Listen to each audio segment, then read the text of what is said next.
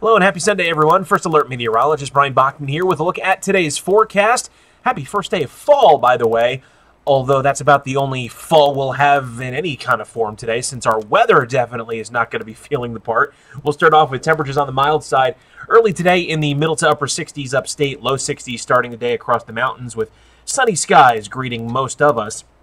We'll keep the sunshine plentiful going throughout the day here as we advance to 1 o'clock and then eventually into this afternoon around 4 or 5 p.m., although there's a small possibility for a stray shower, maybe even a thunderstorm. I think the vast majority of us, like yesterday, will stay dry. Then going into tonight, conditions will quiet down. We'll see some patchy fog settle in, mainly in areas east of Greenville, going into the morning commute on Monday, and then a better chance that we'll see scattered showers and a few thunderstorms, especially across the mountains and northern parts of the upstate going into Monday.